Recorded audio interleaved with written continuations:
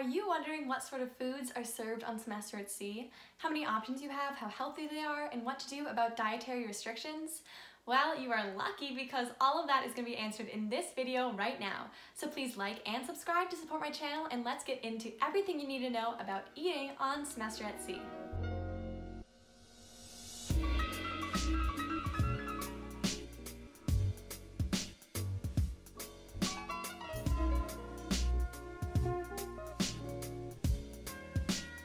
I am going to talk you through basically an entire day of eating and all of your options that are available for you at breakfast, lunch, and dinner, and then also talk about the options that are available for purchase at all of the snack bars on the ship. And I'm going to be talking about these from the perspective of the Berlin restaurant, which is on deck 6, as opposed to the Lido restaurant on deck 9, and they're the exact same. They have the same food and the same buffet style serving yourself, but the layouts are different. Everyone likes one of the restaurants better, Berlin or Lido, and I liked Berlin better. I was Team Berlin, so that's what I'm going to talk about with you guys. Obviously, let's start with breakfast.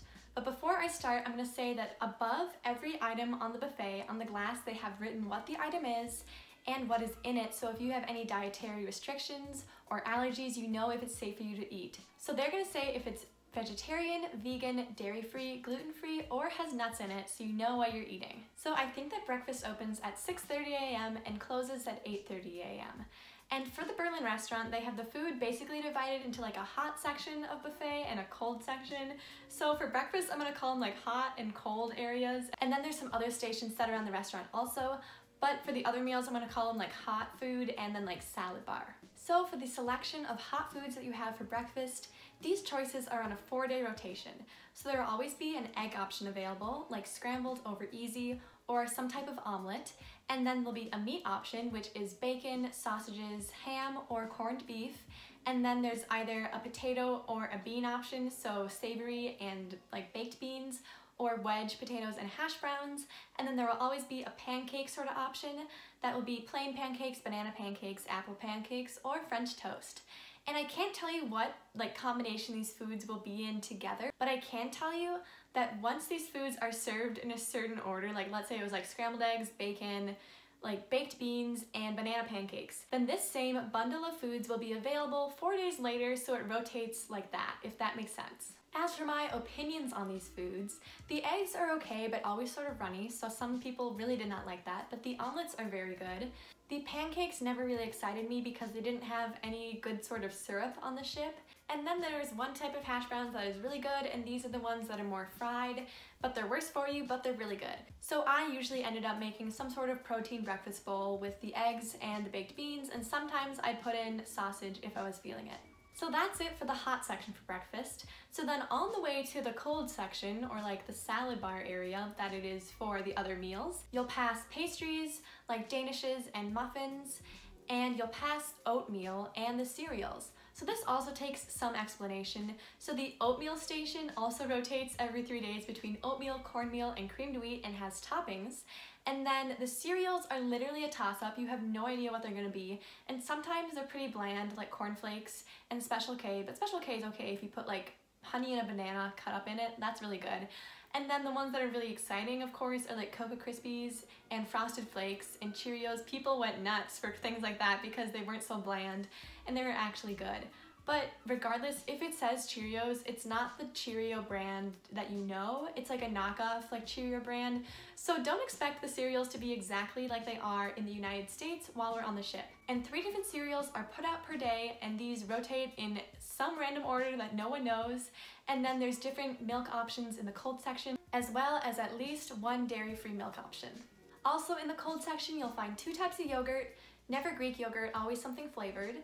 And you'll find cheese slices and meat slices like deli meat, and then you'll find sliced fruit, and it's usually watermelon, pineapple, cantaloupe, and honeydew, but this changes also depending on what's available, but it's pretty standard.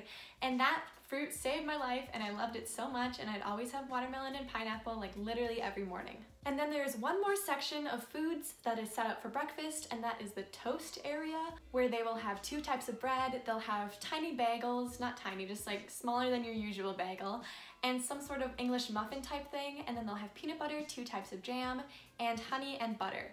And my favorite things to have were the English muffin type thing, toasted with peanut butter and honey or peanut butter and raspberry jam. And then of course there will be water available and 2 types of juices like orange juice and pineapple juice. And these juices will switch out every day as well, so you'll always have something different. Okay, so let's move on to lunch. Lunch opens at 11:30 and goes till 1:30. The toast station will also be open for lunch, but there will be no bagels, no English muffins, and only 1 type of jelly and no honey. But you can still make peanut butter and jelly sandwiches, or just like toasted peanut butter and jelly. So moving to the hot area, this varies a lot more with lunch and dinner than it does with breakfast. So the first thing that you'll find at lunch is one sort of animal protein option. So their options can be like stewed beef, which is not good, I don't like it, or like stewed chicken, or like stir-fried chicken, or like chicken wings, or turkey breast, or chicken breast, or fried fish, or baked fish. And be wary of the baked fish because there are always a ton of bones in it, so many bones, and people often say it's undercooked. But the main issue is the bones, so be careful with that. And if you have, let's say, some sort of beef option at lunch, then at dinner you're probably gonna have chicken and fish, and vice versa. So they try to switch it out and switch it around, so if you don't like one option of meat, you can always have the other one at dinner. The next thing you'll find moving down the line is probably some sort of vegetarian protein, like beans or sometimes tofu, but mostly beans. They do a lot of curries on this ship with like lentils, so there's protein in them, and this is sometimes served with rice at this part in the line. And then the next thing you'll see is probably some sort of steamed vegetable, and then maybe also a baked vegetable, like baked sweet potatoes, which is really fun. I like sweet potatoes, or like mashed potatoes or wedged potatoes, like regular potatoes or something like that. Then at every meal at the end of the line, there is some sort of pasta shape with some sort of sauce. This is something you can always count on because it's always there. There is a joke on the ship that all they feed us is pasta and potatoes, which is sort of true because pasta and potatoes can be found at basically every meal, so it's not really a joke, it's true. Moving around the corner where it was the oatmeal station for breakfast, you'll find a different type of soup every day, and the soups are usually pretty good. And next to the soup, you'll find a fruit bowl, which has apples, bananas, pears, or oranges, literally whatever they have available. And this fruit bowl gets sort of iffy when we've been on the ship for longer and are further from land, and are in the middle of the voyage or are doing a long crossing, because fruit runs out really quickly and the fruit that is available is not that great.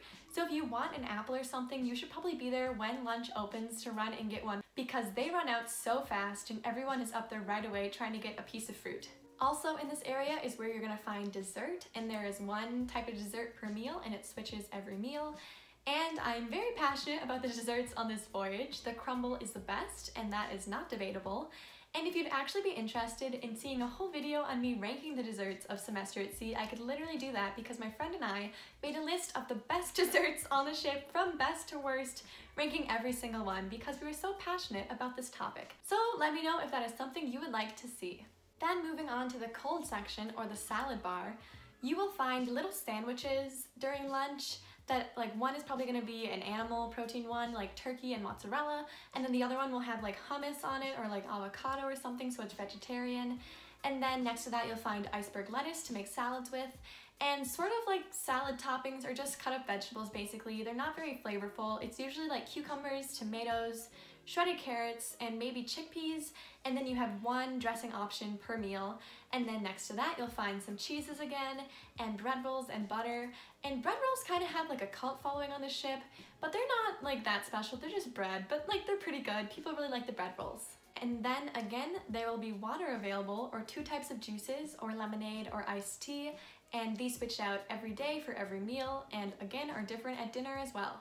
So now let's talk about dinner. Dinner goes from 5:30 to 7:30, and the hot section will basically be the same as lunch but with different options, and 2 types of animal protein instead of 1, and there will for sure be potatoes and pasta out at that section. And then there'll still be the fruit bowl, the soup, and the dessert, but they will all be a different item than they were for lunch.